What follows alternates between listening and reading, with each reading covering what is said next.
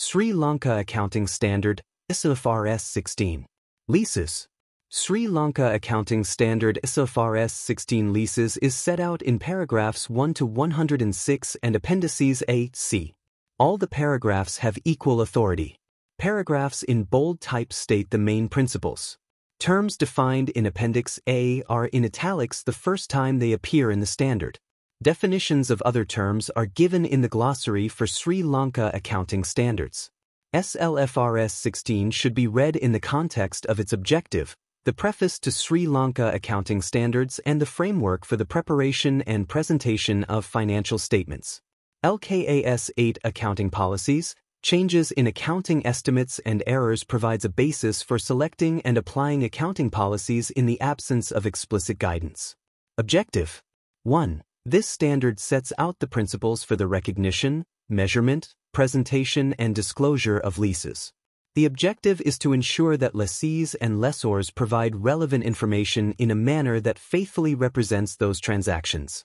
This information gives a basis for users of financial statements to assess the effect that leases have on the financial position, financial performance, and cash flows of an entity. 2. An entity shall consider the terms and conditions of contracts and all relevant facts and circumstances when applying this standard. An entity shall apply this standard consistently to contracts with similar characteristics and in similar circumstances. 3.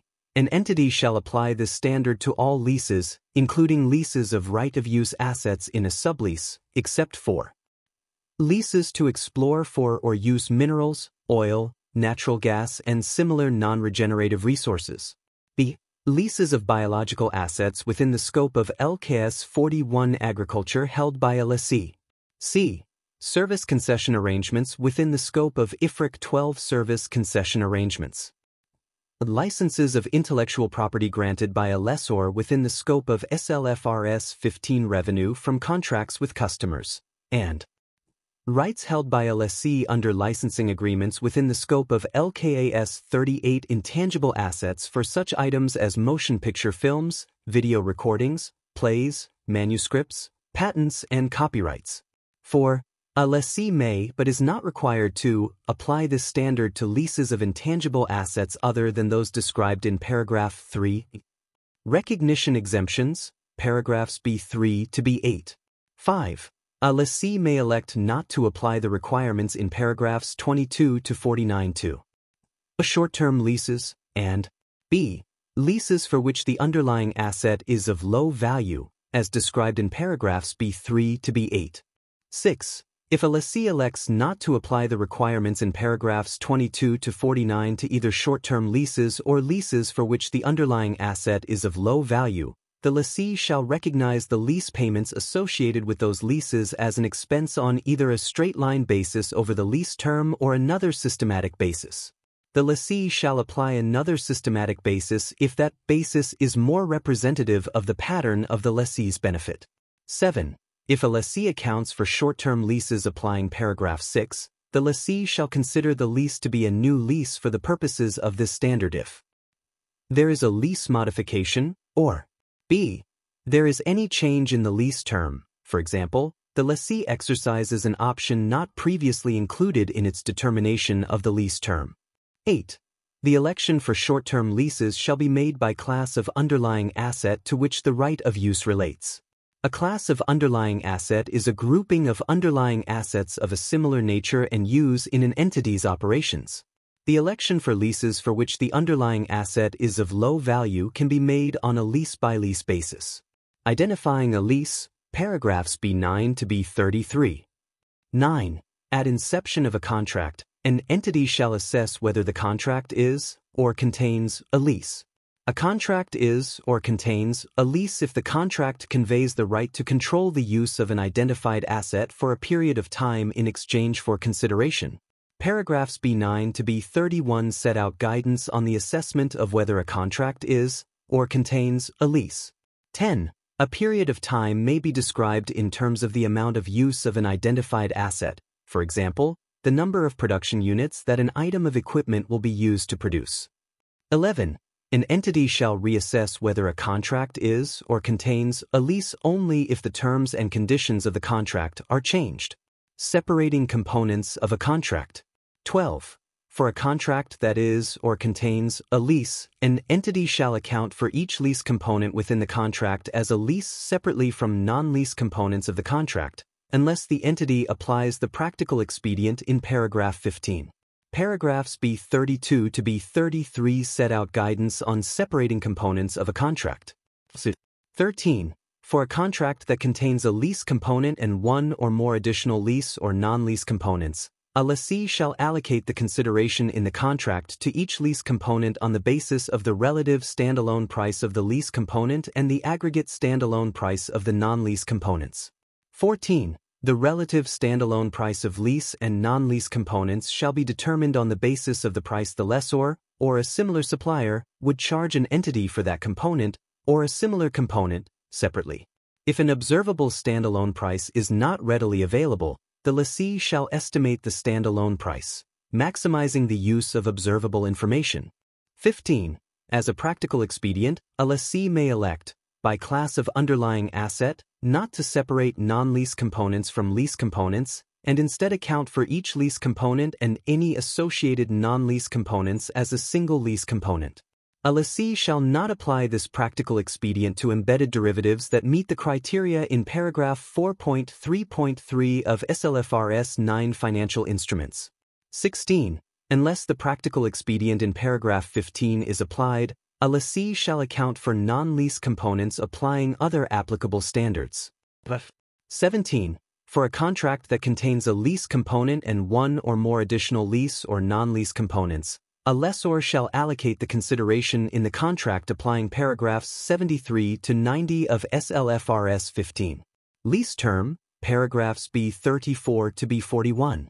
18. An entity shall determine the lease term as the non-cancelable period of a lease, together with both periods covered by an option to extend the lease if the lessee is reasonably certain to exercise that option, and b. periods covered by an option to terminate the lease if the lessee is reasonably certain not to exercise that option. 19. In assessing whether a lessee is reasonably certain to exercise an option to extend a lease, or not to exercise an option to terminate a lease, an entity shall consider all relevant facts and circumstances that create an economic incentive for the lessee to exercise the option to extend the lease, or not to exercise the option to terminate the lease, as described in paragraphs B37, B40. 20.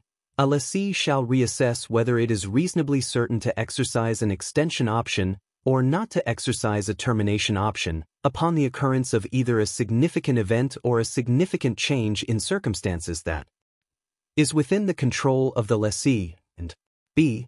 affects whether the lessee is reasonably certain to exercise an option not previously included in its determination of the lease term, or not to exercise an option previously included in its determination of the lease term, as described in paragraph B41. 21. An entity shall revise the lease term if there is a change in the non-cancelable period of a lease. For example, the non-cancelable period of a lease will change if the lessee exercises an option not previously included in the entity's determination of the lease term. b. The lessee does not exercise an option previously included in the entity's determination of the lease term. c. An event occurs that contractually obliges the lessee to exercise an option not previously included in the entity's determination of the lease term, or d. An event occurs that contractually prohibits the lessee from exercising an option previously included in the entity's determination of the lease term. Recognition. 22. At the commencement date, a lessee shall recognize a right-of-use asset and a lease liability. Measurement. Initial measurement. Initial measurement of the right-of-use asset. 23. At the commencement date, a lessee shall measure the right-of-use asset at cost. 24. The cost of the right-of-use asset shall comprise a. The amount of the initial measurement of the lease liability, as described in paragraph 26. b. Any lease payments made at or before the commencement date, less any lease incentives received.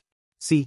Any initial direct costs incurred by the lessee, and An estimate of costs to be incurred by the lessee in dismantling and removing the underlying asset, restoring the site on which it is located, or restoring the underlying asset to the condition required by the terms and conditions of the lease, unless those costs are incurred to produce inventories. The lessee incurs the obligation for those costs either at the commencement date or as a consequence of having used the underlying asset during a particular period. 25. A lessee shall recognize the costs described in paragraph 24d as part of the cost of the right-of-use asset when it incurs an obligation for those costs. A lessee applies LKAS2 inventories to costs that are incurred during a particular period as a consequence of having used the right-of-use asset to produce inventories during that period. The obligations for such costs accounted for applying the standard or LKAS2 are recognized and measured applying LKAS 37 provisions, contingent liabilities, and contingent assets. Initial measurement of the lease liability. 26. At the commencement date, a lessee shall measure the lease liability at the present value of the lease payments that are not paid at that date. The lease payments shall be discounted using the interest rate implicit in the lease, if that rate can be readily determined. If that rate cannot be readily determined, the lessee shall use the lessee's incremental borrowing rate. 27. At the commencement date, the lease payments included in the measurement of the lease liability comprise the following payments for the right to use the underlying asset during the lease term that are not paid at the commencement date. A. Fixed payments, including in-substance fixed payments as described in paragraph B42, less any lease incentives receivable. B. Variable lease payments that depend on an index or a rate, initially measured using the index or rate as at the commencement date, as described in paragraph 28. C. Amounts expected to be payable by the lessee under residual value guarantees. D. The exercise price of a purchase option if the lessee is reasonably certain to exercise that option, assessed considering the factors described in paragraphs B37, B40, and payments of penalties for terminating the lease, if the lease term reflects the lessee exercising an option to terminate the lease. 28. Variable lease payments that depend on an index or a rate described in paragraph 27b include, for example, payments linked to a consumer price index, payments linked to a benchmark interest rate, such as LIBOR, or payments that vary to reflect changes in market rental rates. Subsequent measurement. Subsequent measurement of the right-of-use asset. 29. After the commencement date, a lessee shall measure the right-of-use asset applying a cost model, unless it applies either of the measurement models described in paragraphs 34 and 35. Cost model. 30. To apply a cost model, a lessee shall measure the right-of-use asset at cost, less any accumulated depreciation and any accumulated impairment losses, and b. Adjusted for any remeasurement of the lease liability specified in paragraph 36c. 31. A lessee shall apply the depreciation requirements in LKAS 16 property, plant and equipment in depreciating the right-of-use asset, subject to the requirements in paragraph 32. 32. If the lease transfers ownership of the underlying asset to the lessee by the end of the lease term, or if the cost of the right-of-use asset reflects that the lessee will exercise a purchase option, the lessee shall depreciate the right-of-use asset from the commencement date to the end of the useful life of the underlying asset. Otherwise, the lessee shall depreciate the right-of-use asset from the commencement date to the earlier of the end of the useful life of the right-of-use asset or the end of the lease term. 33. A lessee shall apply LKAS 36 impairment of assets to determine whether the right-of-use asset is impaired and to account for any impairment loss identified. Other measurement models. 34. If a lessee applies the fair value model in LKAS 40 investment property to its investment property, the lessee shall also apply that fair value model to right-of-use assets that meet the definition of investment property in LKAS 40. 35. If right-of-use assets relate to a class of property, plant and equipment to which the lessee applies the revaluation model in LKAS 16, a lessee may elect to apply that revaluation model to all of the right-of-use assets that relate to that class of property, plant and equipment. Subsequent measurement of the lease liability. 36. After the commencement date, a lessee shall measure the lease liability by increasing the carrying amount to reflect interest on the lease liability, B. Reducing the carrying amount to reflect the lease payments made, and C. Remeasuring the carrying amount to reflect any reassessment or lease modifications specified in paragraphs 39 to 46, or to reflect revised in-substance fixed lease payments. See paragraph B42. 37. Interest on the lease liability in each period during the lease term shall be the amount that produces a constant periodic rate of interest on the remaining balance of the lease liability. The periodic rate of interest is the discount rate described in paragraph 26, or, if applicable, the revised discount rate described in paragraph 41, paragraph 43, or paragraph 45C. 38. After the commencement date, a lessee shall recognize in profit or loss, unless the costs are included in the carrying amount of another asset applying other applicable standards, both interest on the lease liability and B. Variable lease payments not included in the measurement of the lease liability in the period in which the event or condition that triggers those payments occurs. Reassessment of the lease liability. 39. After the commencement date, a lessee shall apply paragraphs 40 to 43 to remeasure the lease liability to reflect changes to the lease payments. A lessee shall recognize the amount of the remeasurement of the lease liability as an adjustment to the right-of-use asset. However, if the carrying amount of the right-of-use asset is reduced to zero and there is a further reduction in the measurement of the lease liability, a lessee shall recognize any remaining amount of the remeasurement in profit or loss. 40. A lessee shall remeasure the lease liability by discounting the revised lease payments using a revised discount rate, if either there is a change in the lease term, as described in paragraphs 20 to 21. A lessee shall determine the revised lease payments on the basis of the revised lease term, or B.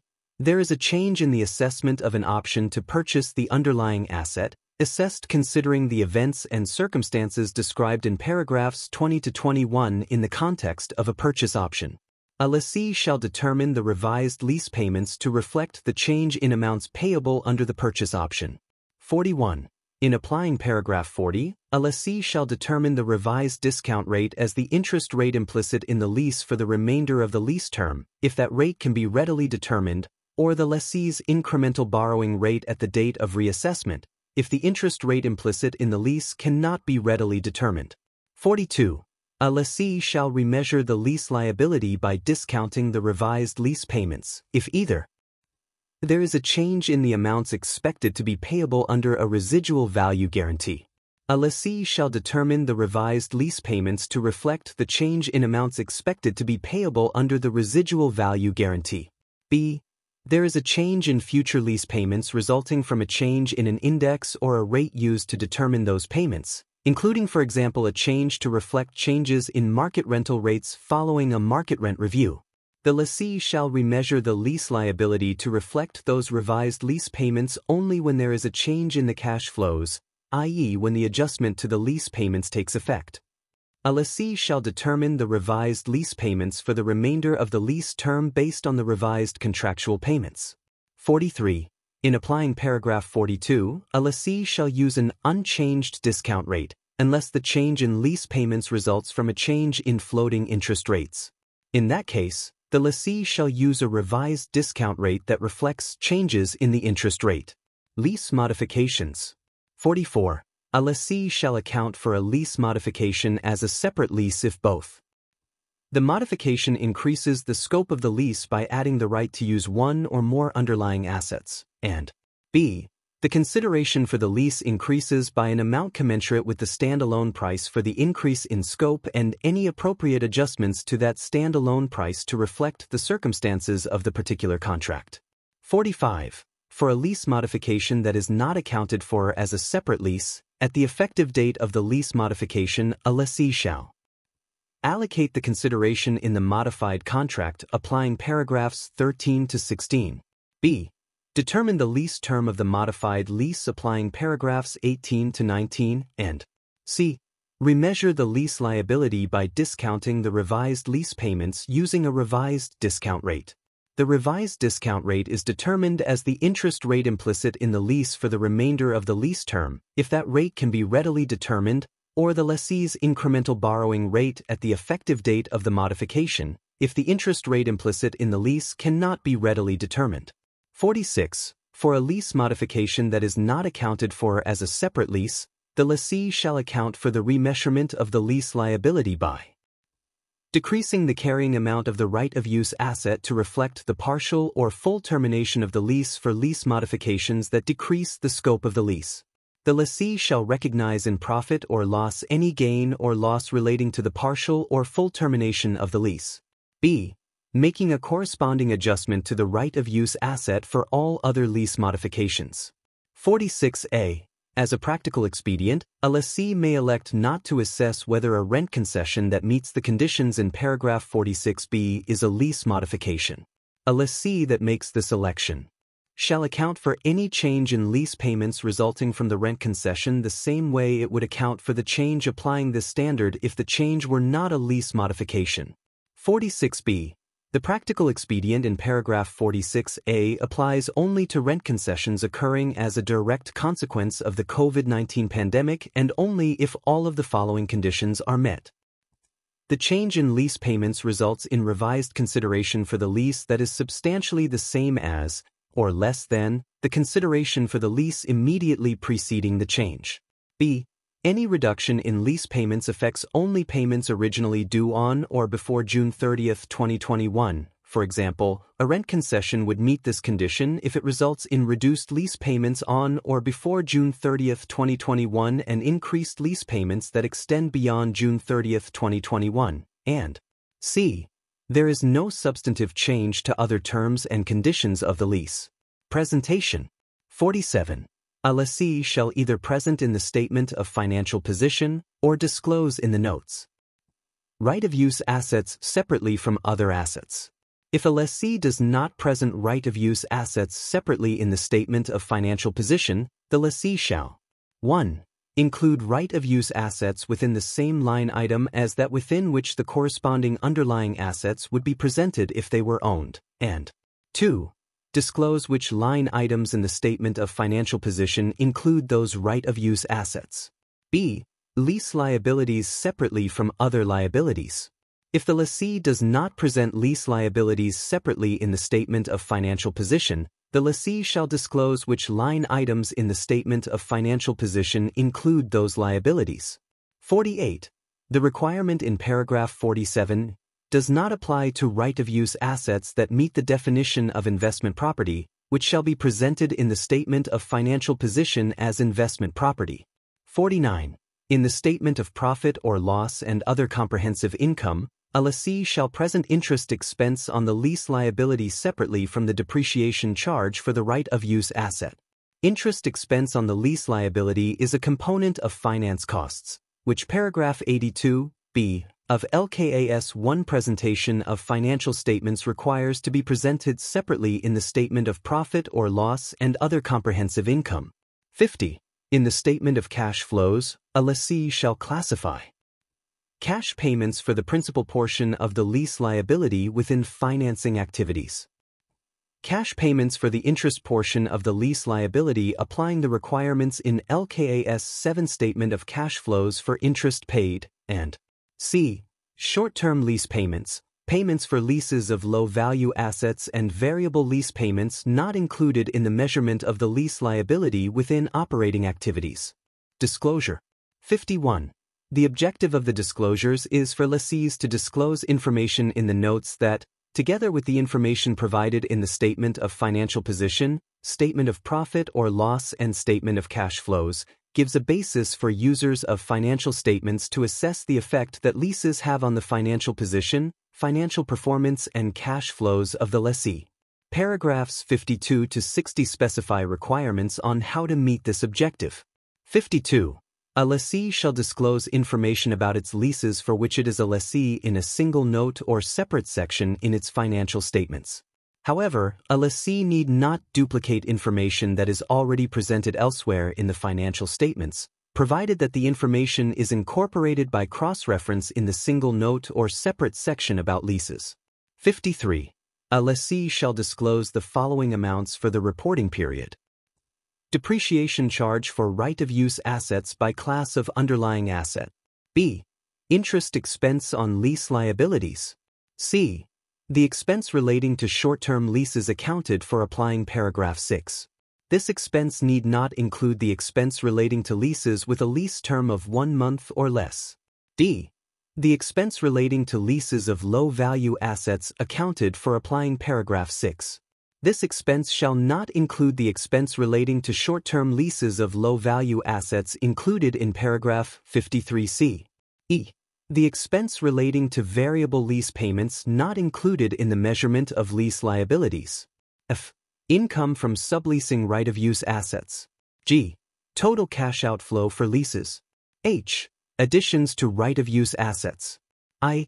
Gains or losses arising from sale and leaseback transactions. And J. The carrying amount of right-of-use assets at the end of the reporting period by class of underlying asset. 54. A lessee shall provide the disclosures specified in paragraph 53 in a tabular format, unless another format is more appropriate. The amounts disclosed shall include costs that a lessee has included in the carrying amount of another asset during the reporting period. 55.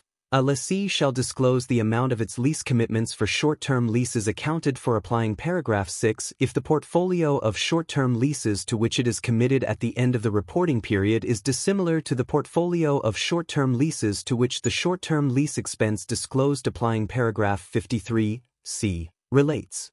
56. If right-of-use assets meet the definition of investment property, a lessee shall apply the disclosure requirements in LKAS 40. In that case, a lessee is not required to provide the disclosures in paragraph 53, A, F, H, or J for those right-of-use assets. 57. If a lessee measures right-of-use assets at revalued amounts applying LKAS 16, the lessee shall disclose the information required by paragraph 77 of LKAS 16 for those right-of-use assets. 58. A lessee shall disclose a maturity analysis of lease liabilities applying paragraphs 39 and B11 of SLFRS 7 financial instruments. Disclosures separately from the maturity analyses of other financial liabilities. 59. In addition to the disclosures required in paragraphs 53 to 58, a lessee shall disclose additional qualitative and quantitative information about its leasing activities necessary to meet the disclosure objective in paragraph 51, as described in paragraph B48. This additional information may include, but is not limited to, information that helps users of financial statements to assess a. The nature of the lessee's leasing activities. B. Future cash outflows to which the lessee is potentially exposed that are not reflected in the measurement of lease liabilities. This includes exposure arising from 1. Variable lease payments, as described in paragraph B49. 2. Extension options and termination options, as described in paragraph B50. 3. Residual value guarantees, as described in paragraph B51, and 4. Leases not yet commenced to which the lessee is committed. 5. Restrictions or covenants imposed by leases, and 6. Sale and leaseback transactions, as described in paragraph B52. 60.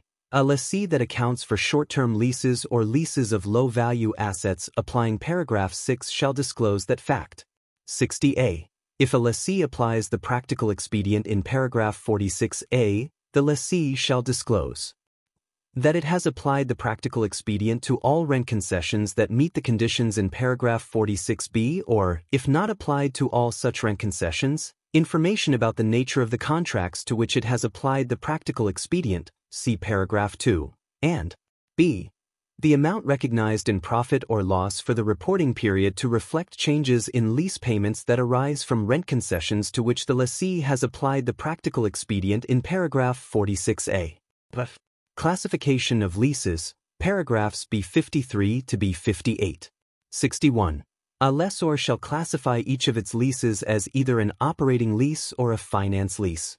62. A lease is classified as a finance lease if it transfers substantially all the risks and rewards incidental to ownership of an underlying asset. A lease is classified as an operating lease if it does not transfer substantially all the risks and rewards incidental to ownership of an underlying asset. 63. Whether a lease is a finance lease or an operating lease depends on the substance of the transaction rather than the form of the contract. Examples of situations that individually or in combination would normally lead to a lease being classified as a finance lease are: the lease transfers ownership of the underlying asset to the lessee by the end of the lease term. B.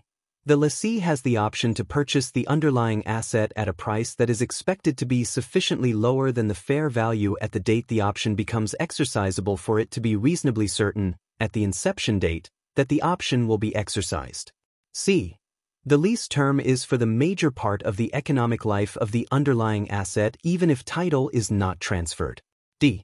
At the inception date, the present value of the lease payments amounts to at least substantially all of the fair value of the underlying asset, and the underlying asset is of such a specialized nature that only the lessee can use it without major modifications.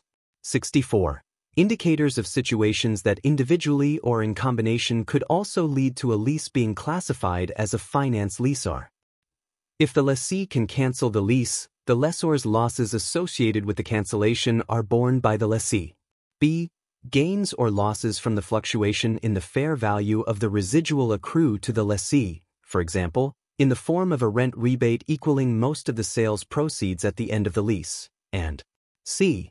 The lessee has the ability to continue the lease for a secondary period at a rent that is substantially lower than market rent. 65.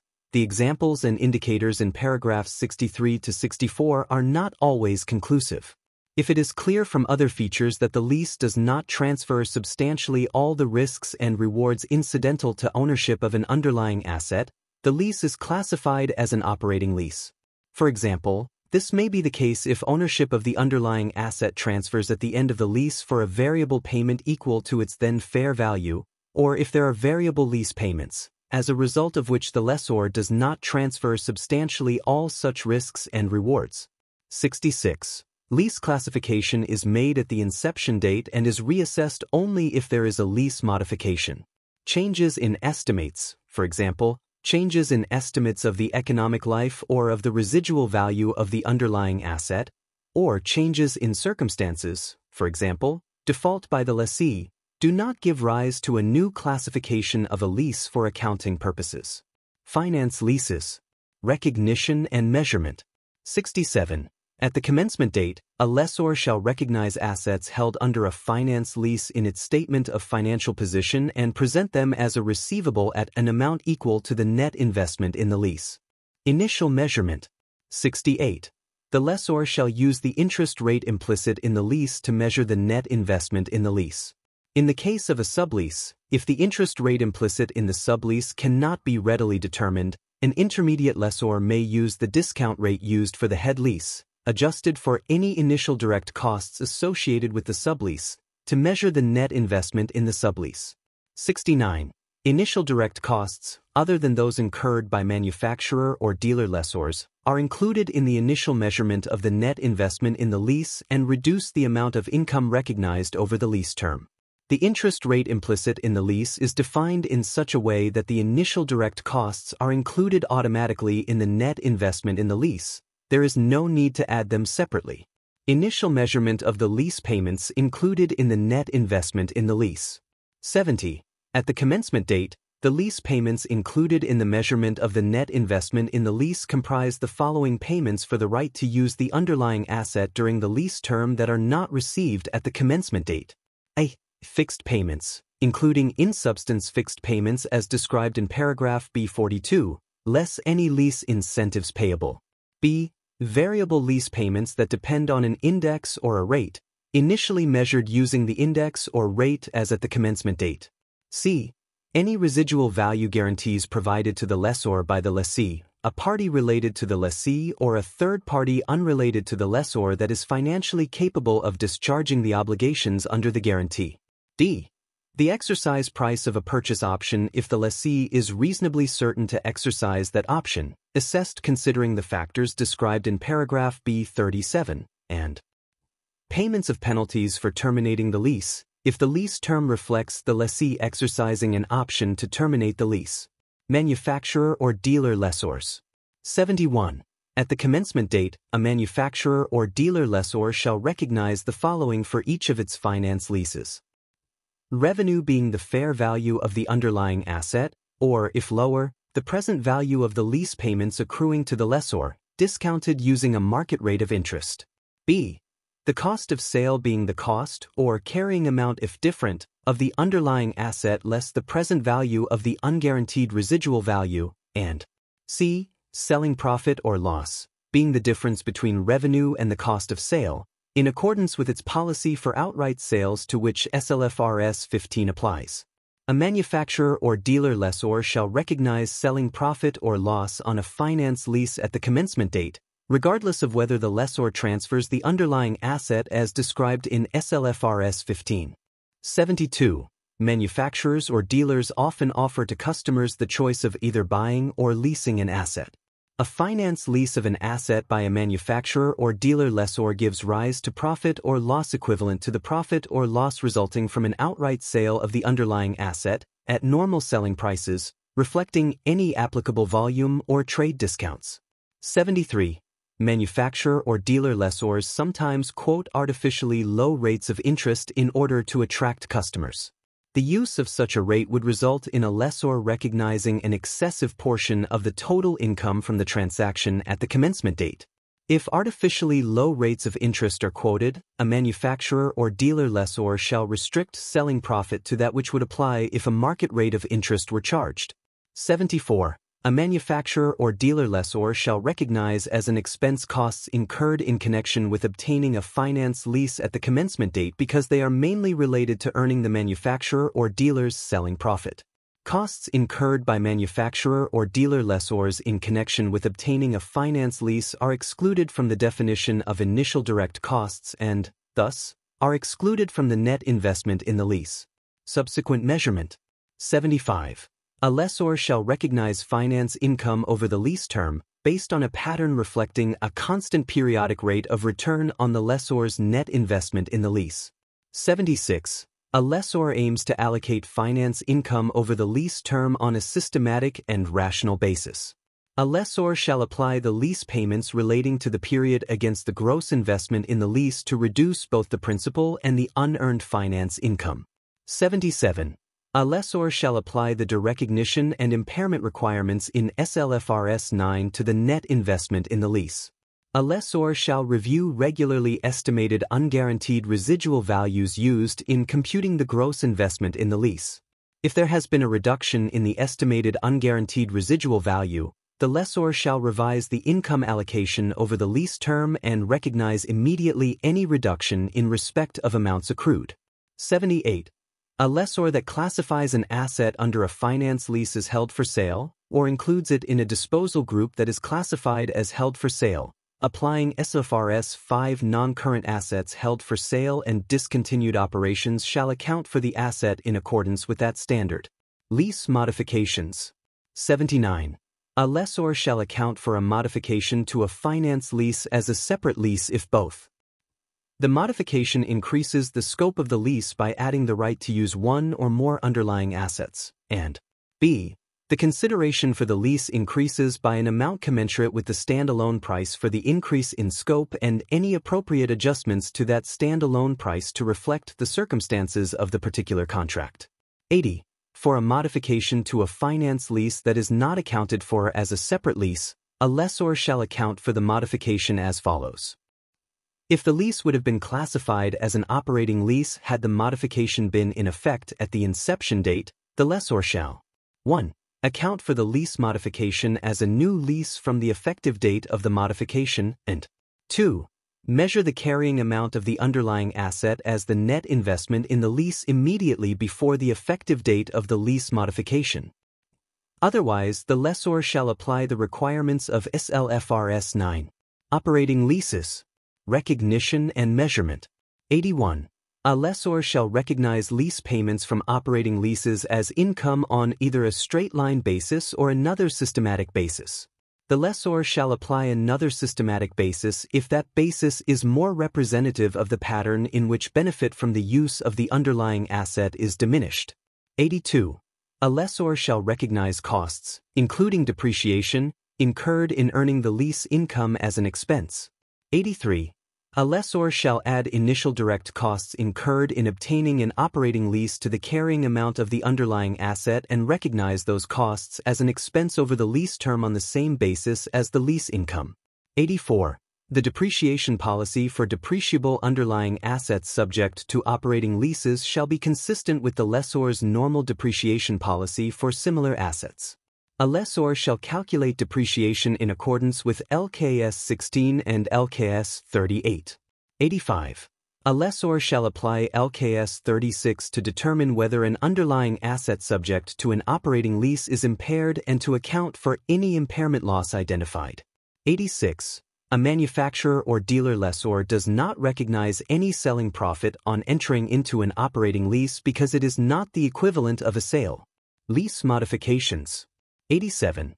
A lessor shall account for a modification to an operating lease as a new lease from the effective date of the modification, considering any prepaid or accrued lease payments relating to the original lease as part of the lease payments for the new lease. Presentation. 88. A lessor shall present underlying assets subject to operating leases in its statement of financial position according to the nature of the underlying asset. Disclosure. 89. The objective of the disclosures is for lessors to disclose information in the notes that, together with the information provided in the statement of financial position, statement of profit or loss and statement of cash flows, gives a basis for users of financial statements to assess the effect that leases have on the financial position, financial performance, and cash flows of the lessor. Paragraphs 90 to 97 specify requirements on how to meet this objective. 90. A lessor shall disclose the following amounts for the reporting period. For finance leases. 1. Selling profit or loss. 2. Finance income on the net investment in the lease. And 3. Income relating to variable lease payments not included in the measurement of the net investment in the lease. B. For operating leases, lease income, separately disclosing income relating to variable lease payments that do not depend on an index or a rate. 91. A lessor shall provide the disclosures specified in paragraph 90 in a tabular format, unless another format is more appropriate. 92. A lessor shall disclose additional qualitative and quantitative information about its leasing activities necessary to meet the disclosure objective in paragraph 89. This additional information includes, but is not limited to, information that helps users of financial statements to assess the nature of the lessor's leasing activities, and b. how the lessor manages the risk associated with any rights it retains in underlying assets. In particular, a lessor shall disclose its risk management strategy for the rights it retains in underlying assets, including any means by which the lessor reduces that risk. Such means may include, for example, buyback agreements, residual value guarantees, or variable lease payments for use in excess of specified limits. Finance leases. 93. A lessor shall provide a qualitative and quantitative explanation of the significant changes in the carrying amount of the net investment in finance leases. 94. A lessor shall disclose a maturity analysis of the lease payments receivable, showing the undiscounted lease payments to be received on an annual basis for a minimum of each of the first 5 years and a total of the amounts for the remaining years. A lessor shall reconcile the undiscounted lease payments to the net investment in the lease. The reconciliation shall identify the unearned finance income relating to the lease payments receivable and any discounted unguaranteed residual value. Operating leases. 95. For items of property, plant and equipment subject to an operating lease, a lessor shall apply the disclosure requirements of LKAS 16. In applying the disclosure requirements in LKAS 16, a lessor shall disaggregate each class of property, plant and equipment into assets subject to operating leases and assets not subject to operating leases. Accordingly, a lessor shall provide the disclosures required by LKAS 16 for assets subject to an operating lease, by class of underlying asset, separately from owned assets held and used by the lessor. 96. A lessor shall apply the disclosure requirements in LKAS 36, LKAS 38, LKAS 40 and LKAS 41 for assets subject to operating leases. 97. A lessor shall disclose a maturity analysis of lease payments, showing the undiscounted lease payments to be received on an annual basis for a minimum of each of the first 5 years and a total of the amounts for the remaining years. Sale and leaseback transactions. 98. If an entity, the seller lessee, transfers an asset to another entity, the buyer lessor, and leases that asset back from the buyer lessor, both the seller lessee and the buyer lessor shall account for the transfer contract and the lease applying paragraphs 99 to 103. Assessing whether the transfer of the asset is a sale. 99. An entity shall apply the requirements for determining when a performance obligation is satisfied in SLFRS 15 to determine whether the transfer of an asset is accounted for as a sale of that asset. Transfer of the asset is a sale. 100. If the transfer of an asset by the seller lessee satisfies the requirements of SLFRS 15 to be accounted for as a sale of the asset, the seller lessee shall measure the right of use asset arising from the leaseback at the proportion of the previous carrying amount of the asset that relates to the right of use retained by the seller lessee. Accordingly, the seller lessee shall recognize only the amount of any gain or loss that relates to the rights transferred to the buyer lessor. B. The buyer lessor shall account for the purchase of the asset applying applicable standards, and for the lease applying the lessor accounting requirements in this standard. 101. If the fair value of the consideration for the sale of an asset does not equal the fair value of the asset, or if the payments for the lease are not at market rates, an entity shall make the following adjustments to measure the sale proceeds at fair value. Any below-market term shall be accounted for as a prepayment of lease payments, and b.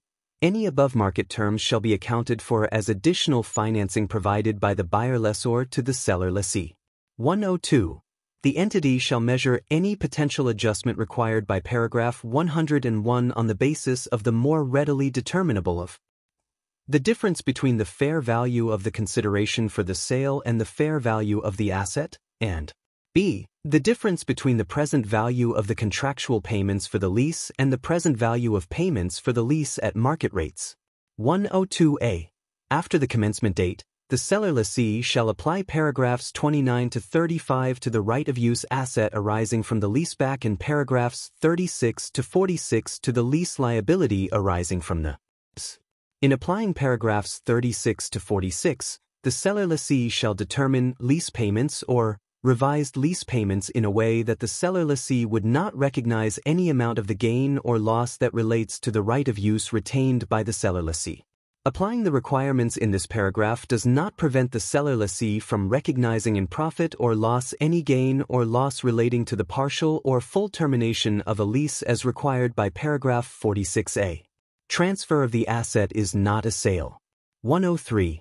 If the transfer of an asset by the seller lessee does not satisfy the requirements of SLFRS 15 to be accounted for as a sale of the asset, the seller lessee shall continue to recognize the transferred asset and shall recognize a financial liability equal to the transfer proceeds. It shall account for the financial liability applying SLFRS 9. B. The buyer lessor shall not recognize the transferred asset and shall recognize a financial asset equal to the transfer proceeds. It shall account for the financial asset applying SLFRS 9. Temporary exception arising from interest rate benchmark reform. 104. A lessee shall apply paragraphs 105 to 106 to all lease modifications that change the basis for determining future lease payments as a result of interest rate benchmark reform. See paragraphs 5.4.6 and 5.4.8 of SLFRS 9. These paragraphs apply only to such lease modifications. For this purpose, the term interest rate benchmark reform refers to the market-wide reform of an interest rate benchmark as described in paragraph 6.8.2 of SLFRS 9. 105. As a practical expedient, a lessee shall apply paragraph 42 to account for a lease modification required by interest rate benchmark reform. This practical expedient applies only to such modifications. For this purpose, a lease modification is required by interest rate benchmark reform if, and only if, both of these conditions are met. The modification is necessary as a direct consequence of interest rate benchmark reform, and b. The new basis for determining the lease payments is economically equivalent to the previous basis, i.e. the basis immediately preceding the modification. 106. However, if lease modifications are made in addition to those lease modifications required by interest rate benchmark reform, a lessee shall apply the applicable requirements in this standard to account for all lease modifications made at the same time, including those required by interest rate benchmark reform. Appendix A. Defined terms. This appendix is an integral part of the standard. Commencement date of the lease, commencement date. The date on which a lessor makes an underlying asset available for use by a lessee. Economic life, either the period over which an asset is expected to be economically usable by one or more users, or the number of production or similar units expected to be obtained from an asset by one or more users. Effective date of the modification. The date when both parties agree to a lease modification. Fair value. For the purpose of applying the lessor accounting requirements in this standard, the amount for which an asset could be exchanged, or a liability settled, between knowledgeable, willing parties in an arm's length transaction. Finance lease, a lease that transfers substantially all the risks and rewards incidental to ownership of an underlying asset. Fixed payments, payments made by a lessee to a lessor for the right to use an underlying asset during the lease term, excluding variable lease payments. Gross investment in the lease, the sum of the lease payments receivable by a lessor under a finance lease, and b. any unguaranteed residual value accruing to the lessor. Inception date of the lease, inception date. The earlier of the date of a lease agreement and the date of commitment by the parties to the principal terms and conditions of the lease. Initial direct cost, initial direct costs, incremental costs of obtaining a lease that would not have been incurred if the lease had not been obtained, except for such costs incurred by a manufacturer or dealer lessor in connection with a finance lease. Interest rate implicit in the lease, the rate of interest that causes the present value of a. the lease payments, and b. the unguaranteed residual value to equal the sum of 1. the fair value of the underlying asset, and 2. any initial direct costs of the lessor. Lease, a contract, or part of a contract, that conveys the right to use an asset, the underlying asset, for a period of time in exchange for consideration.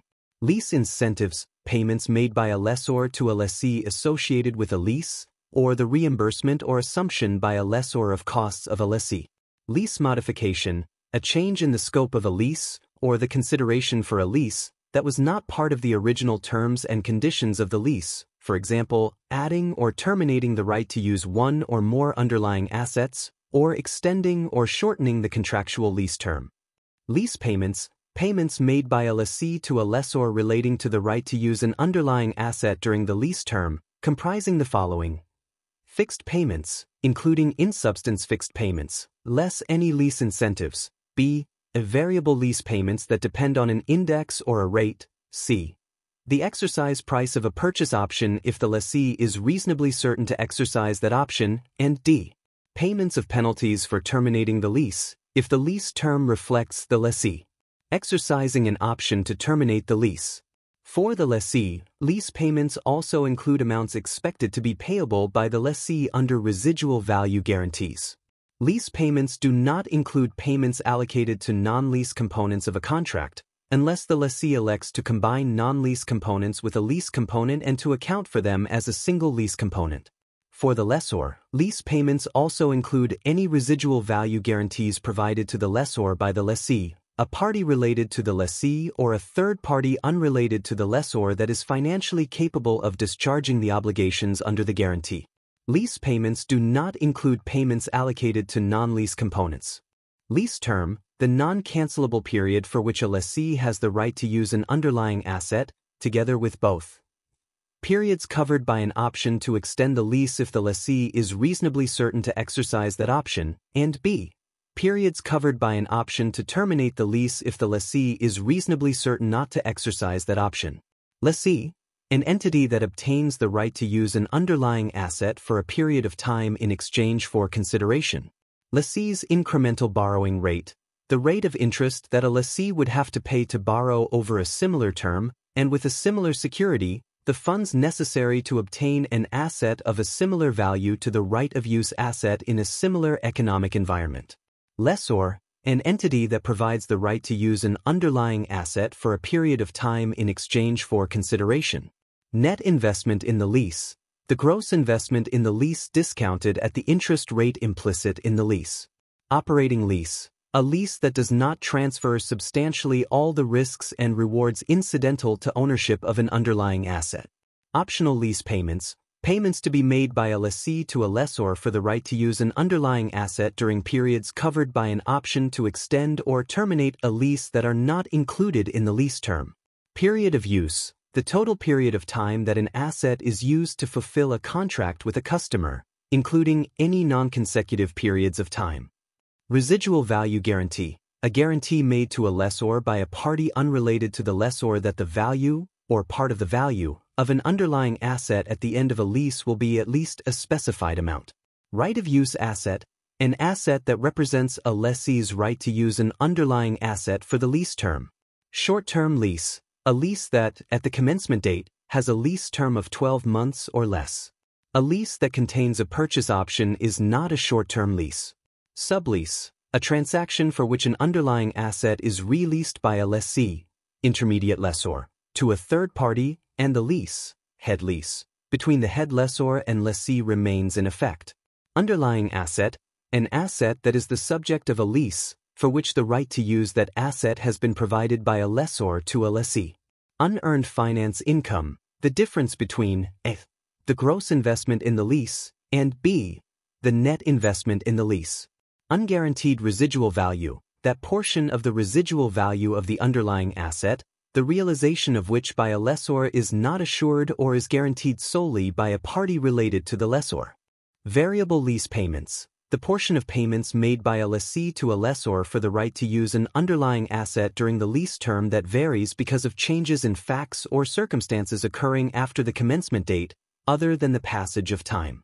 Terms defined in other standards and used in this standard with the same meaning. Contract and agreement between two or more parties that creates enforceable rights and obligations. Useful life, the period over which an asset is expected to be available for use by an entity, or the number of production or similar units expected to be obtained from an asset by an entity. Appendix B. Application Guidance. This appendix is an integral part of the standard. It describes the application of paragraphs 1 to 103 and has the same authority as the other parts of the standard. Portfolio application. B1. This standard specifies the accounting for an individual lease. However, as a practical expedient, an entity may apply this standard to a portfolio of leases with similar characteristics if the entity reasonably expects that the effects on the financial statements of applying this standard to the portfolio would not differ materially from applying this standard to the individual leases within that portfolio. If accounting for a portfolio, an entity shall use estimates and assumptions that reflect the size and composition of the portfolio. Combination of contracts. B2. In applying this standard, an entity shall combine two or more contracts entered into at or near the same time with the same counterparty, or related parties of the counterparty, and account for the contracts as a single contract if one or more of the following criteria are met.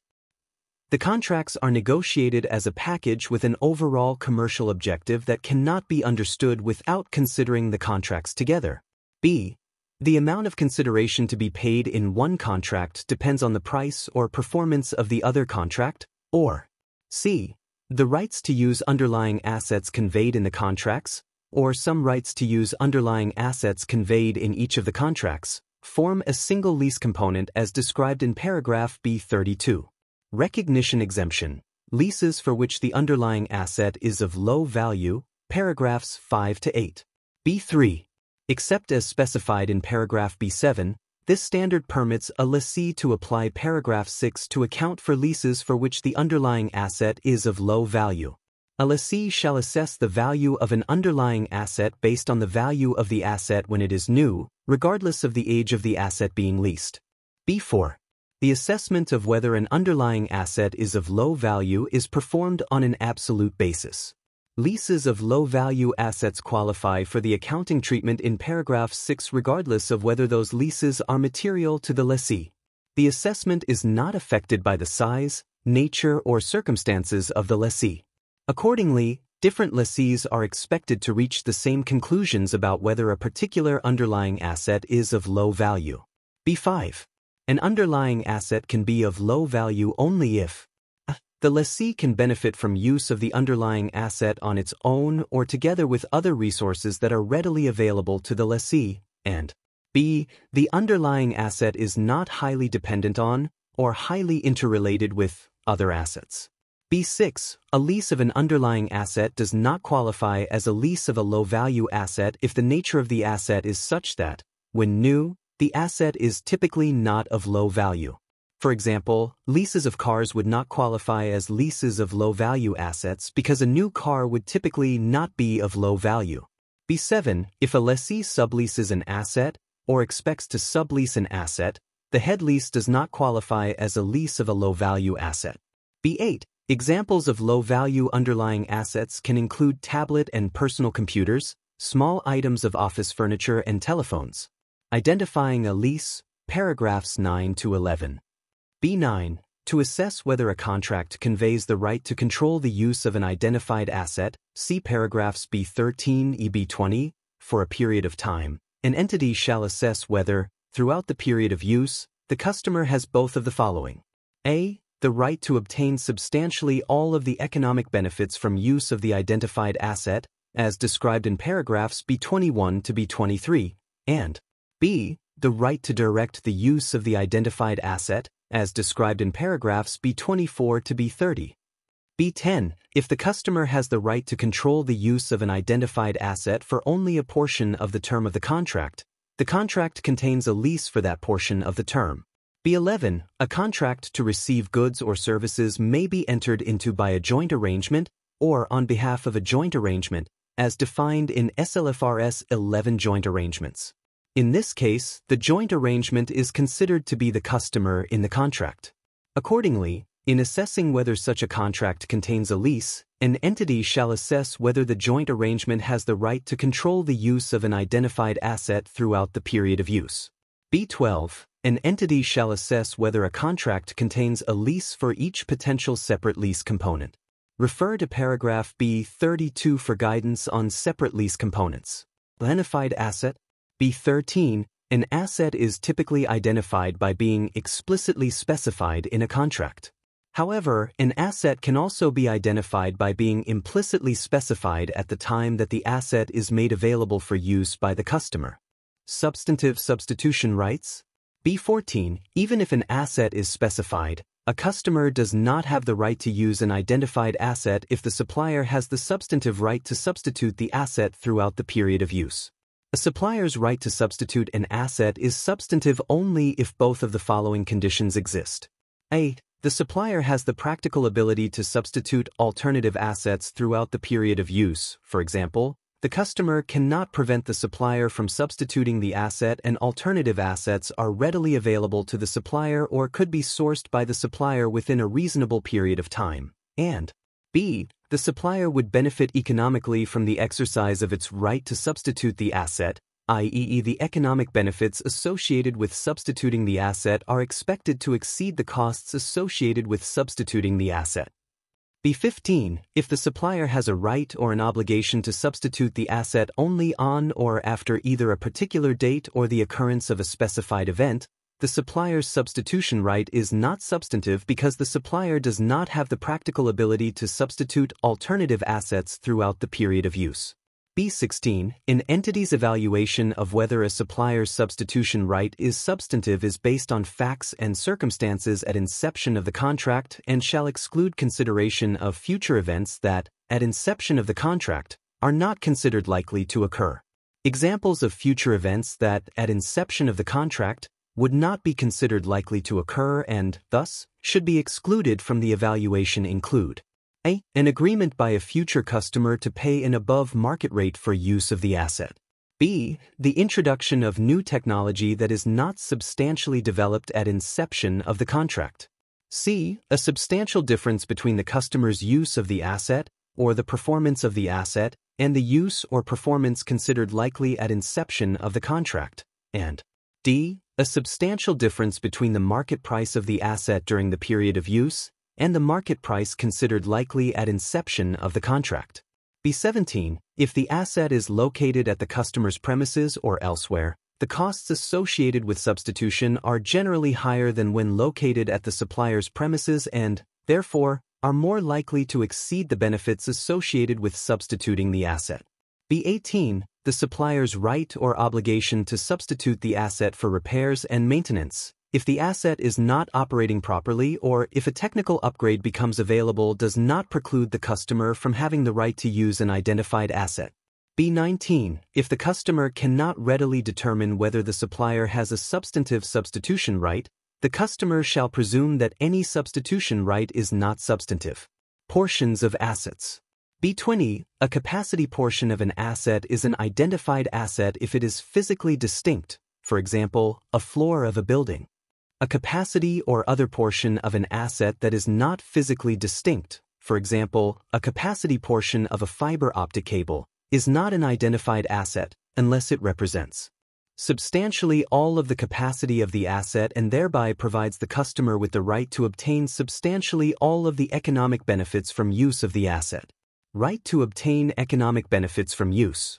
B21. To control the use of an identified asset, a customer is required to have the right to obtain substantially all of the economic benefits from use of the asset throughout the period of use, for example, by having exclusive use of the asset throughout that period. A customer can obtain economic benefits from use of an asset directly or indirectly in many ways, such as by using, holding, or subleasing the asset. The economic benefits from use of an asset include its primary output and byproducts, including potential cash flows derived from these items, and other economic benefits from using the asset that could be realized from a commercial transaction with a third party. B22. When assessing the right to obtain substantially all of the economic benefits from use of an asset, an entity shall consider the economic benefits that result from use of the asset within the defined scope of a customer's right to use the asset, see paragraph B30. For example, A. If a contract limits the use of a motor vehicle to only one particular territory during the period of use, an entity shall consider only the economic benefits from use of the motor vehicle within that territory and not beyond. B. If a contract specifies that a customer can drive a motor vehicle only up to a particular number of miles during the period of use, an entity shall consider only the economic benefits from use of the motor vehicle for the permitted mileage and not beyond. B23. If a contract requires a customer to pay the supplier or another party a portion of the cash flows derived from use of an asset as consideration, those cash flows paid as consideration shall be considered to be part of the economic benefits that the customer obtains from use of the asset. For example, if the customer is required to pay the supplier a percentage of sales from use of retail space as consideration for that use, that requirement does not prevent the customer from having the right to obtain substantially all of the economic benefits from use of the retail space. This is because the cash flows arising from those sales are considered to be economic benefits that the customer obtains from use of the retail space, a portion of which it then pays to the supplier as consideration for the right to use that space. Right to direct the use. B24. A customer has the right to direct the use of an identified asset throughout the period of use only if either A. The customer has the right to direct how and for what purpose the asset is used throughout the period of use, as described in paragraphs B25, B30, or B. The relevant decisions about how and for what purpose the asset is used are predetermined and 1. The customer has the right to operate the asset, or to direct others to operate the asset in a manner that it determines, throughout the period of use, without the supplier having the right to change those operating instructions, or 2. The customer designed the asset, or specific aspects of the asset, in a way that predetermines how and for what purpose the asset will be used throughout the period of use. How and for what purpose the asset is used. B25. A customer has the right to direct how and for what purpose the asset is used if, within the scope of its right of use defined in the contract, it can change how and for what purpose the asset is used throughout the period of use. In making this assessment, an entity considers the decision-making rights that are most relevant to changing how and for what purpose the asset is used throughout the period of use.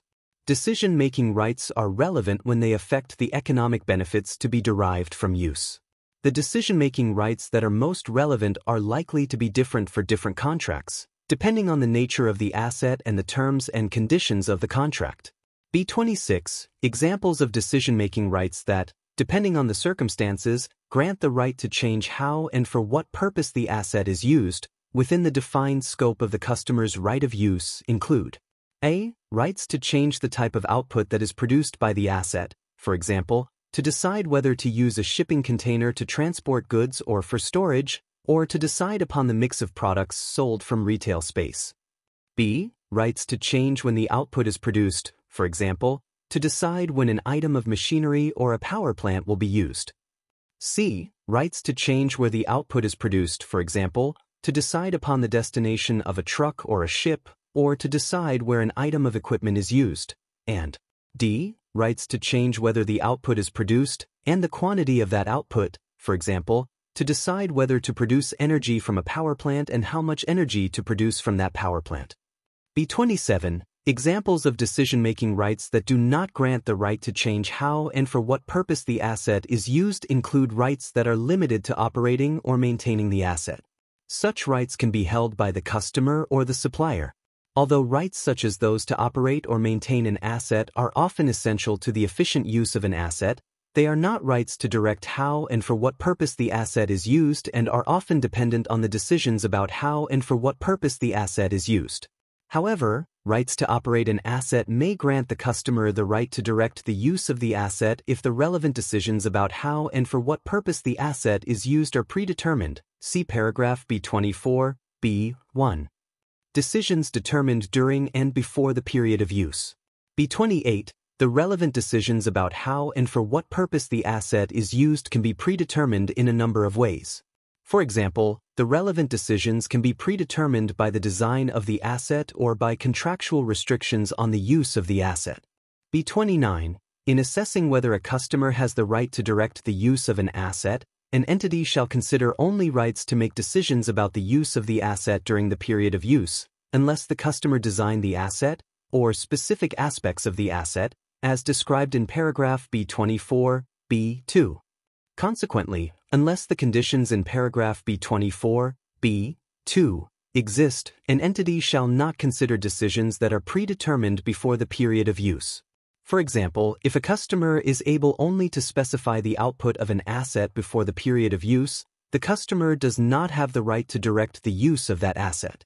The ability to specify the output in a contract before the period of use, without any other decision-making rights relating to the use of the asset, gives a customer the same rights as any customer that purchases goods or services. Protective rights. B30. A contract may include terms and conditions designed to protect the supplier's interest in the asset or other assets, to protect its personnel, or to ensure the supplier's compliance with laws or regulations. These are examples of protective rights. For example, a contract may first specify the maximum amount of use of an asset or limit where or when the customer can use the asset. 2. Require a customer to follow particular operating practices. Or 3. Require a customer to inform the supplier of changes in how an asset will be used. Protective rights typically define the scope of the customer's right of use but do not, in isolation, prevent the customer from having the right to direct the use of an asset. B31 equals. The following flowchart may assist entities in making the assessment of whether a contract is or contains a lease. Separating components of a contract, paragraphs 12 to 17. B32. The right to use an underlying asset is a separate lease component if both. The lessee can benefit from use of the underlying asset either on its own or together with other resources that are readily available to the lessee.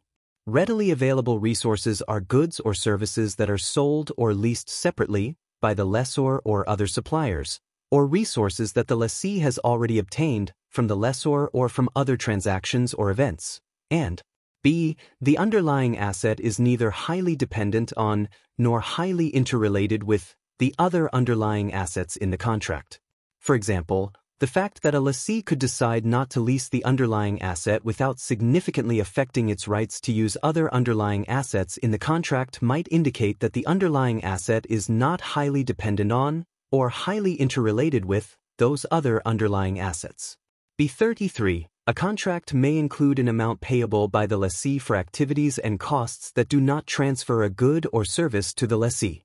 For example, a lessor may include in the total amount payable a charge for administrative tasks or other costs it incurs associated with the lease that do not transfer a good or service to the lessee. Such amounts payable do not give rise to a separate component of the contract, but are considered to be part of the total consideration that is allocated to the separately identified components of the contract. Lease term, paragraphs 18 to 21. B34. In determining the lease term and assessing the length of the non-cancelable period of a lease, an entity shall apply the definition of a contract and determine the period for which the contract is enforceable. A lease is no longer enforceable when the lessee and the lessor each has the right to terminate the lease without permission from the other party with no more than an insignificant penalty.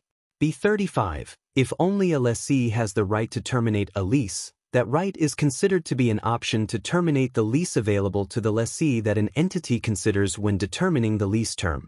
If only a lessor has the right to terminate a lease, the non-cancelable period of the lease includes the period covered by the option to terminate the lease. B36. The lease term begins at the commencement date and includes any rent-free periods provided to the lessee by the lessor. B37. At the commencement date, an entity assesses whether the lessee is reasonably certain to exercise an option to extend the lease or to purchase the underlying asset, or not to exercise an option to terminate the lease.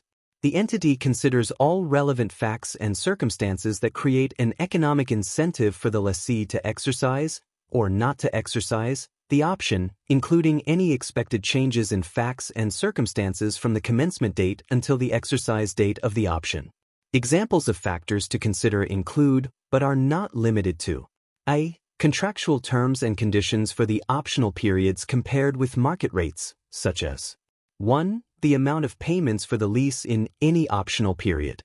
2. The amount of any variable payments for the lease or other contingent payments, such as payments resulting from termination penalties and residual value guarantees. And 3. The terms and conditions of any options that are exercisable after initial optional periods. For example, a purchase option that is exercisable at the end of an extension period at a rate that is currently below market rates.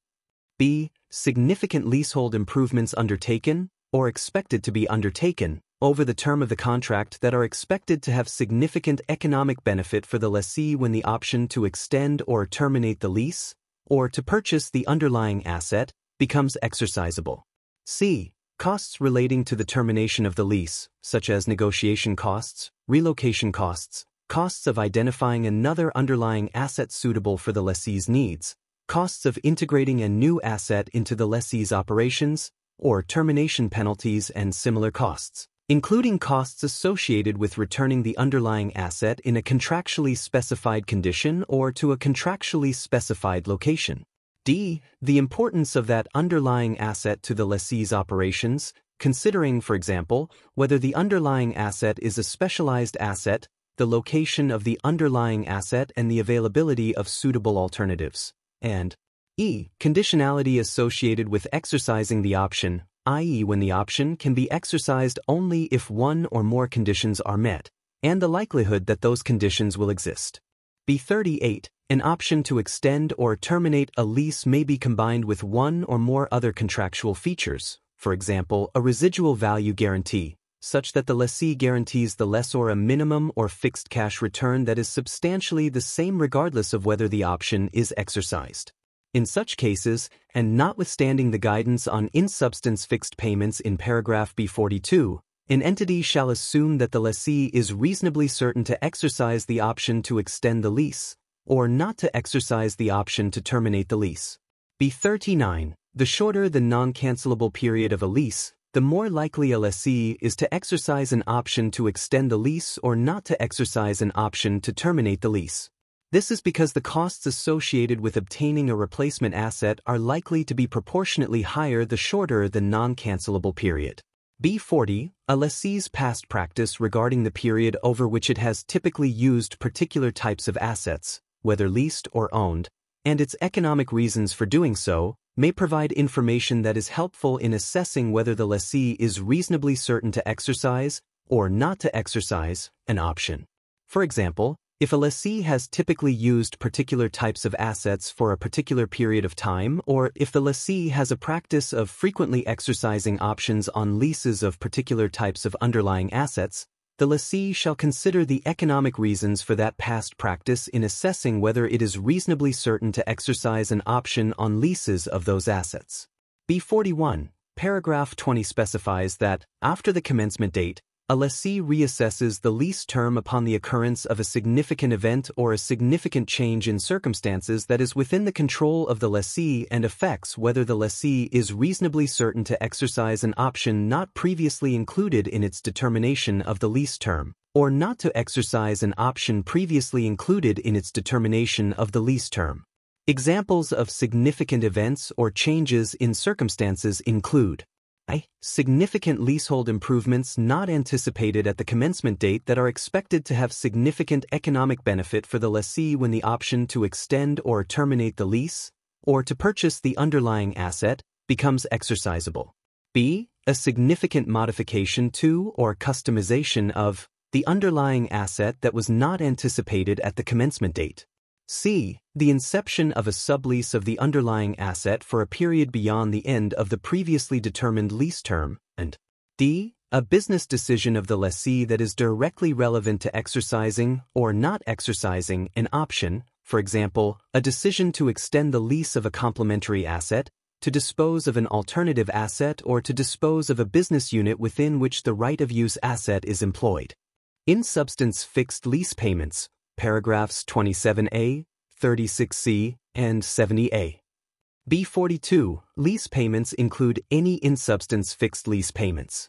In-substance fixed lease payments are payments that may, in form, contain variability but that, in substance, are unavoidable.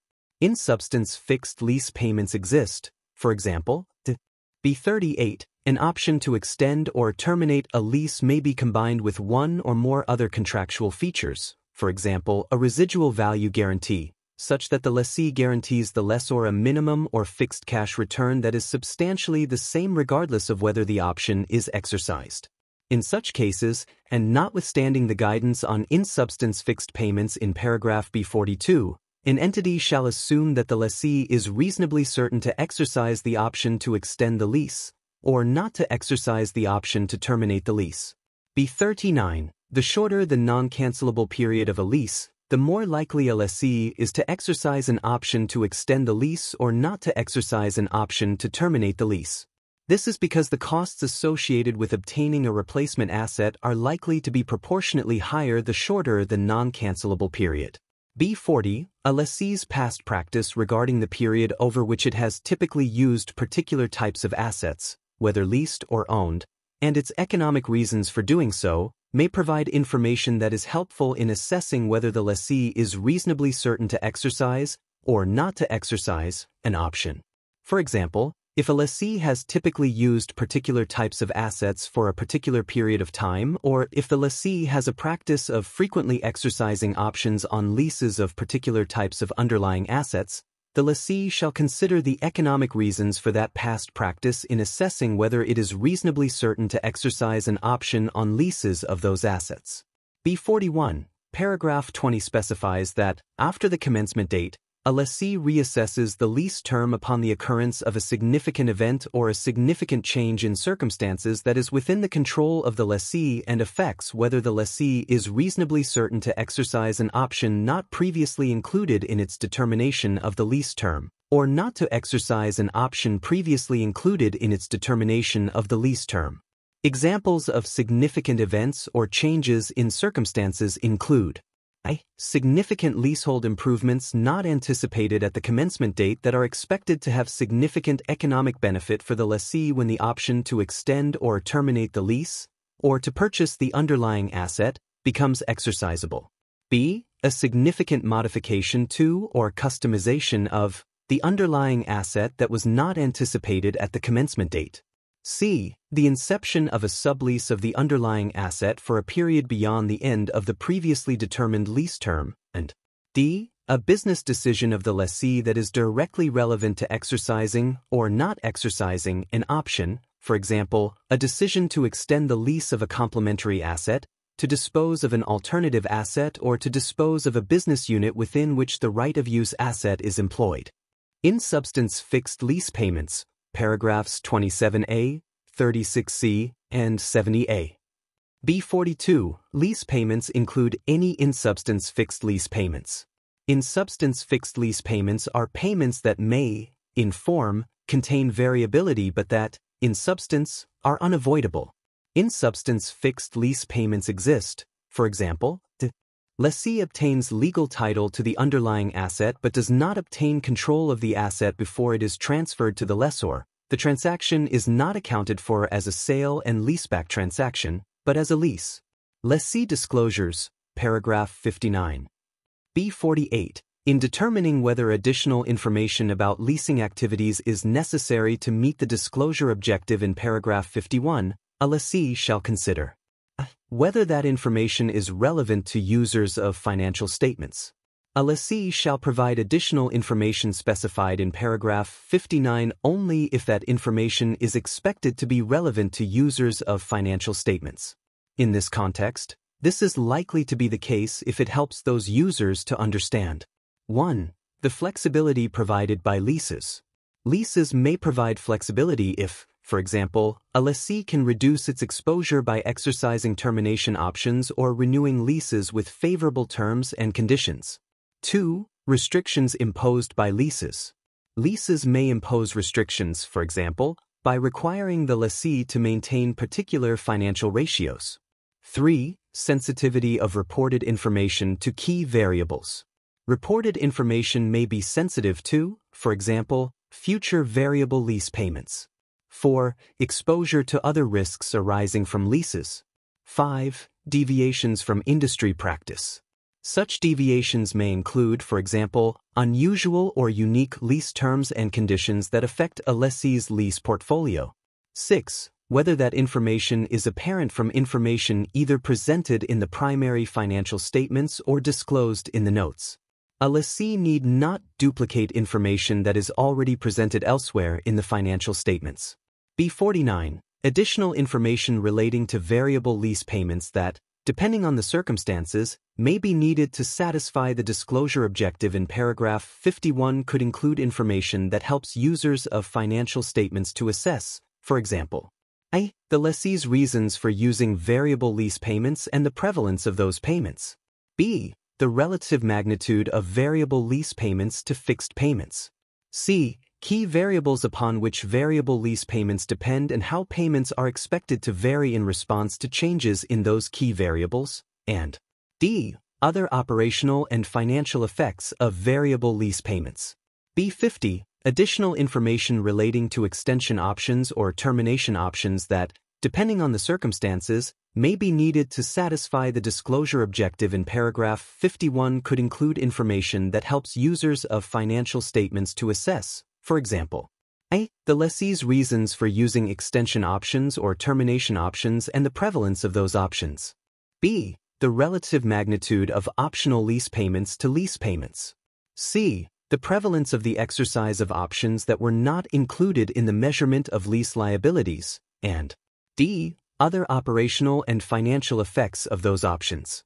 B51. Additional information relating to residual value guarantees that, depending on the circumstances, may be needed to satisfy the disclosure objective in paragraph 51 could include information that helps users of financial statements to assess, for example, a. The lessee's reasons for providing residual value guarantees and the prevalence of those guarantees.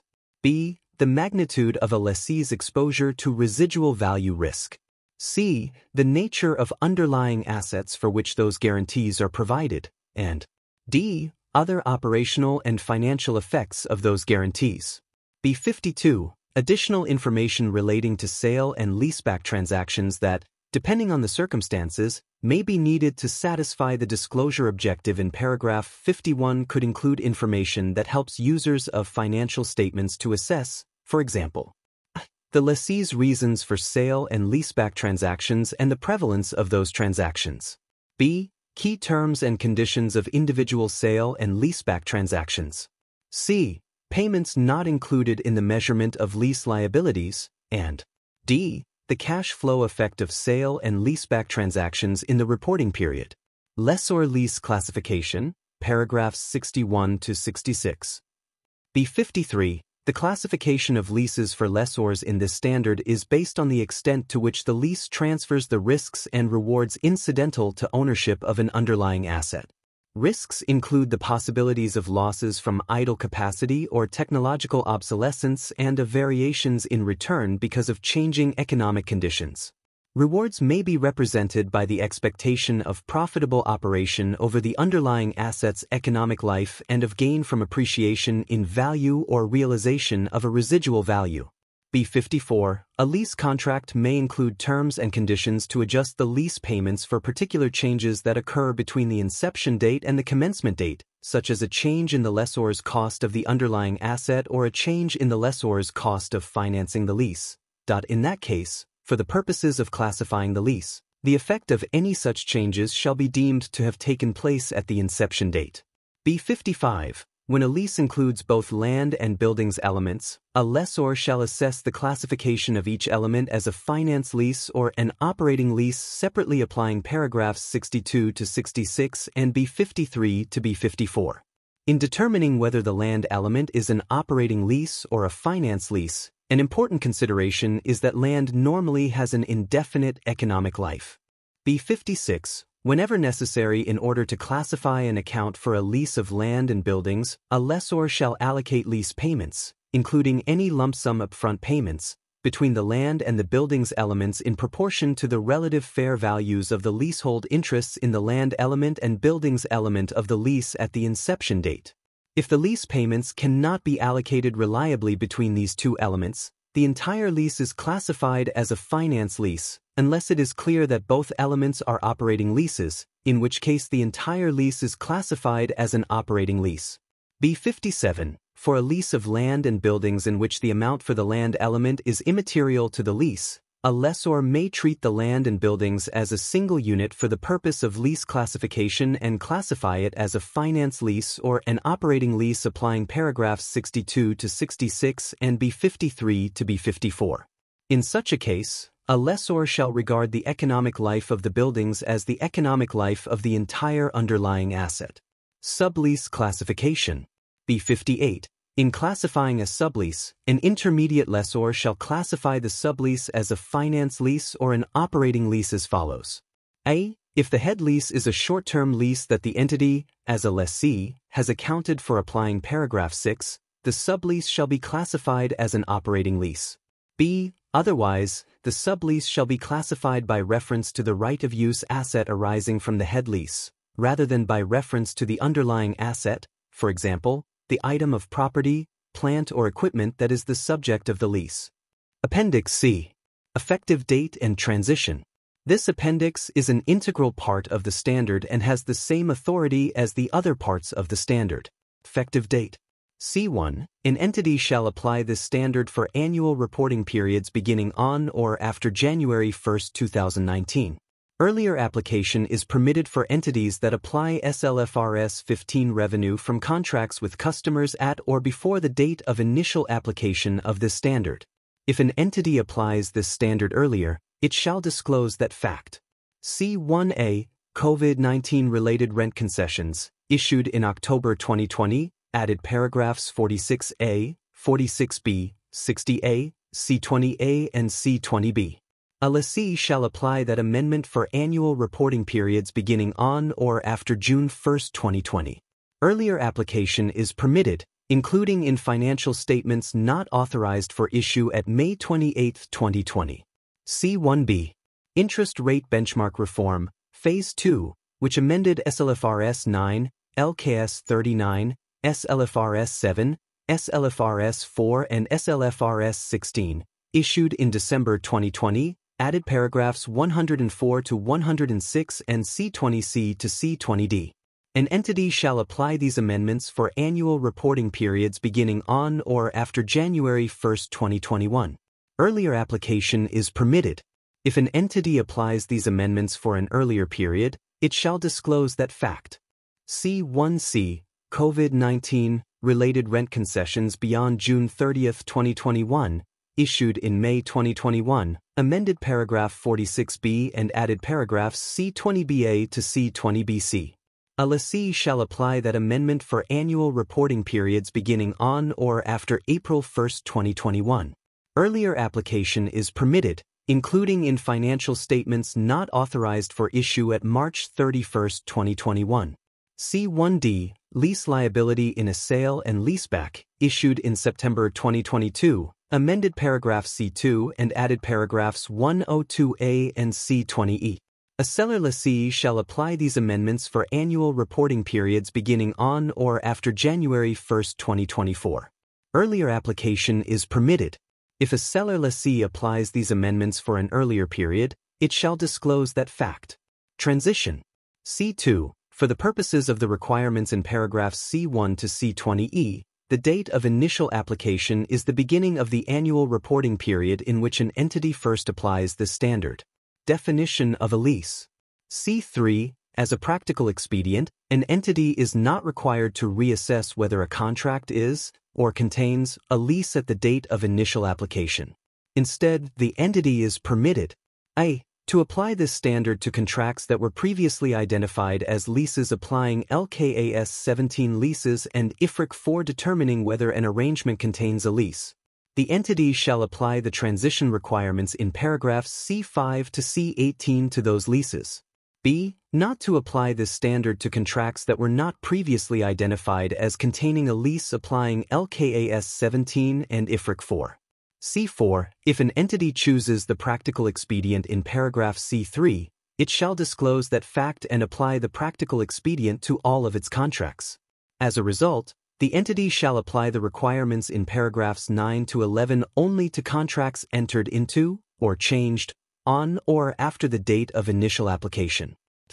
C5. A lessee shall apply this standard to its leases either a. Retrospectively to each prior reporting period presented applying LKAS 8 accounting policies, changes in accounting estimates and errors, or b. Retrospectively with the cumulative effect of initially applying the standard recognized at the date of initial application in accordance with paragraphs C7 to C13. C6. A lessee shall apply the election described in paragraph C5 consistently to all of its leases in which it is a lessee. C7. If a lessee elects to apply this standard in accordance with paragraph C5, b, the lessee shall not restate comparative information. Instead, the lessee shall recognize the cumulative effect of initially applying the standard as an adjustment to the opening balance of retained earnings or other component of equity as appropriate at the date of initial application. Leases previously classified as operating leases. C8. If a lessee elects to apply this standard in accordance with paragraph C5b, the lessee shall a. Recognize a lease liability at the date of initial application for leases previously classified as an operating lease applying LKAS 17. The lessee shall measure that lease liability at the present value of the remaining lease payments, discounted using the lessee's incremental borrowing rate at the date of initial application. B. Recognize a right-of-use asset at the date of initial application for leases previously classified as an operating lease applying LKAS 17. The lessee shall choose on a lease-by-lease basis to measure that right-of-use asset at either 1. Its carrying amount as if the standard had been applied since the commencement date, but discounted using the lessee's incremental borrowing rate at the date of initial application, or 2. An amount equal to the lease liability, adjusted by the amount of any prepaid or accrued lease payments relating to that lease recognized in the statement of financial position immediately before the date of initial application. C. Apply LKAS 36 impairment of assets to right-of-use assets at the date of initial application, unless the lessee applies the practical expedient in paragraph C10b. C9. Notwithstanding the requirements in paragraph C8, for leases previously classified as operating leases applying LKAS 17, a lessee a. is not required to make any adjustments on transition for leases for which the underlying asset is of low value, as described in paragraphs B3 to B8, that will be accounted for applying paragraph 6. The lessee shall account for those leases applying this standard from the date of initial application. B. Is not required to make any adjustments on transition for leases previously accounted for as investment property using the fair value model in LKAS 40 investment property. The lessee shall account for the right-of-use asset and the lease liability arising from those leases applying LKS 40 and this standard from the date of initial application. C. Shall measure the right-of-use asset at fair value at the date of initial application for leases previously accounted for as operating leases applying LKAS 17 and that will be accounted for as investment property using the fair value model in LKAS 40 from the date of initial application.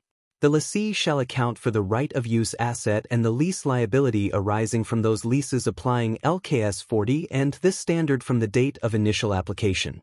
C10. A lessee may use one or more of the following practical expedients when applying this standard retrospectively in accordance with paragraph C5b to leases previously classified as operating leases applying LKAS 17.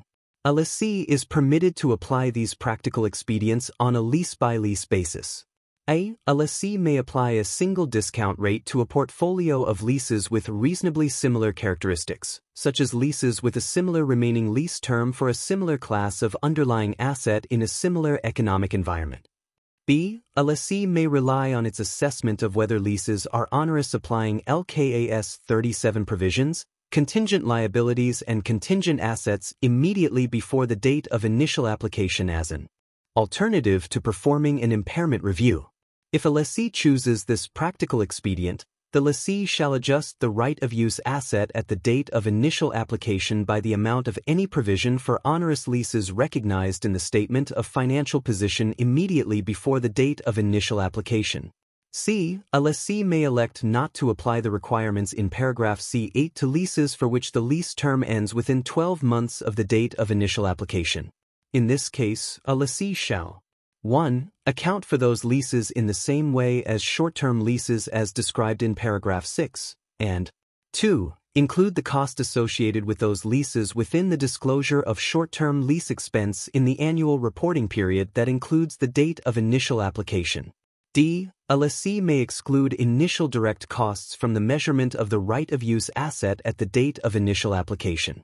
E. A lessee may use hindsight, such as in determining the lease term if the contract contains options to extend or terminate the lease. Leases previously classified as finance leases. C11. If a lessee elects to apply this standard in accordance with paragraph C5b, for leases that were classified as finance leases applying LKAS 17, the carrying amount of the right-of-use asset and the lease liability at the date of initial application shall be the carrying amount of the lease asset and lease liability immediately before that date measured applying LKAS 17. For those leases, a lessee shall account for the right-of-use asset and the lease liability applying the standard from the date of initial application. Disclosure. C12. If a lessee elects to apply this standard in accordance with paragraph C5b, the lessee shall disclose information about initial application required by paragraph 28 of LKAS 8, except for the information specified in paragraph 28F of LKAS 8. Instead of the information specified in paragraph 28F of LKAS 8, the lessee shall disclose a. The weighted average lessee's incremental borrowing rate applied to lease liabilities recognized in the statement of financial position at the date of initial application, and b. An explanation of any difference between 1. Operating lease commitments disclosed applying LKAS 17 at the end of the annual reporting period immediately preceding the date of initial application, discounted using the incremental borrowing rate at the date of initial application as described in paragraph C8a, and 2. Lease liabilities recognized in the statement of financial position at the date of initial application. C13. If a lessee uses one or more of the specified practical expedients in paragraph C10, it shall disclose that fact. Lessors. C14. Except as described in paragraph C15, a lessor is not required to make any adjustments on transition for leases in which it is a lessor and shall account for those leases applying this standard from the date of initial application. C15. An intermediate lessor shall reassess subleases that were classified as operating leases applying LKAS 17 and are ongoing at the date of initial application, to determine whether each sublease should be classified as an operating lease or a finance lease applying the standard. The intermediate lessor shall perform this assessment at the date of initial application on the basis of the remaining contractual terms and conditions of the head lease and sublease at that date. B. For subleases that were classified as operating leases applying LKAS 17 but finance leases applying the standard, account for the sublease as a new finance lease entered into at the date of initial application. Sale and leaseback transactions before the date of initial application. C16. An entity shall not reassess sale and leaseback transactions entered into before the date of initial application to determine whether the transfer of the underlying asset satisfies the requirements in SLFRS 15 to be accounted for as a sale. C17. If a sale and leaseback transaction was accounted for as a sale and a finance lease applying LKS 17, the seller lessee shall account for the leaseback in the same way as it accounts for any other finance lease that exists at the date of initial application, and b. Continue to amortize any gain on sale over the lease term. C18. If a sale and leaseback transaction was accounted for as a sale and operating lease applying LKS 17, the seller lessee shall account for the leaseback in the same way as it accounts for any other operating lease that exists at the date of initial application, and b. Adjust the leaseback right-of-use asset for any deferred gains or losses that relate to off-market terms recognized in the statement of financial position immediately before the date of initial application. Amounts previously recognized in respect of business combinations. C19. If a lessee previously recognized an asset or a liability applying SLFRS 3 business combinations relating to favorable or unfavorable terms of an operating lease acquired as part of a business combination, the lessee shall recognize that asset or liability and adjust the carrying amount of the right-of-use asset by a corresponding amount at the date of initial application. References to SLFRS 9. C20. If an entity applies this standard but does not yet apply SLFRS 9 financial instruments, any reference in this standard to SLFRS 9 shall be read as a reference to LKAS 39 financial instruments, recognition and measurement. COVID-19 related rent concessions for lessees. C20A. A lessee shall apply COVID-19 related rent concessions. See paragraph C1A. Retrospectively, recognizing the cumulative effect of initially applying that amendment as an adjustment to the opening balance of retained earnings, or other component of equity, as appropriate, at the beginning of the annual reporting period in which the lessee first applies the amendment. C20B.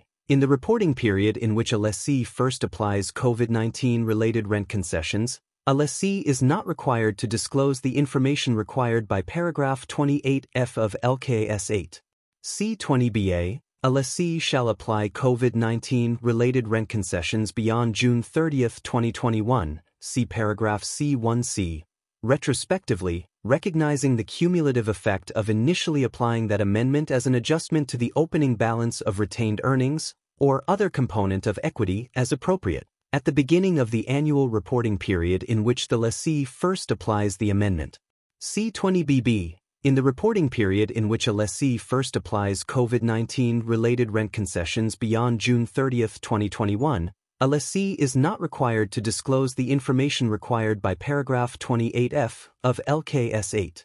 C20BC. Applying paragraph 2 of this standard, a lessee shall apply the practical expedient in paragraph 46A consistently to eligible contracts with similar characteristics and in similar circumstances, irrespective of whether the contract became eligible for the practical expedient as a result of the lessee applying COVID-19 related rent concessions. See paragraph C1A, or COVID-19 related rent concessions beyond June 30, 2021. See paragraph C1C.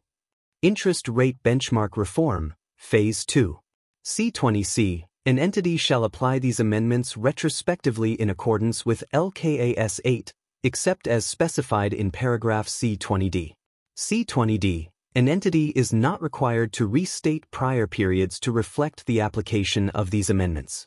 The entity may restate prior periods if, and only if, it is possible without the use of hindsight.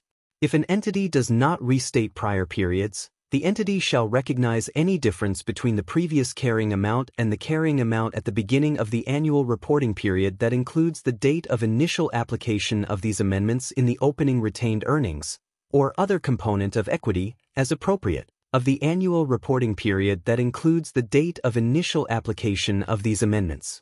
Lease liability in a sale and leaseback. C20E. A seller lessee shall apply lease liability in a sale and leaseback, see paragraph C1D, retrospectively in accordance with LKAS 8 to sale and leaseback transactions entered into after the date of initial application. Withdrawal of other standards. C21. This standard supersedes the following standards and interpretations. LKAS 17 leases. B. IFRIC 4 determining whether an arrangement contains a lease. C. SI 15 operating leases, incentives, and D. SE 27 evaluating the substance of transactions involving the legal form of a lease.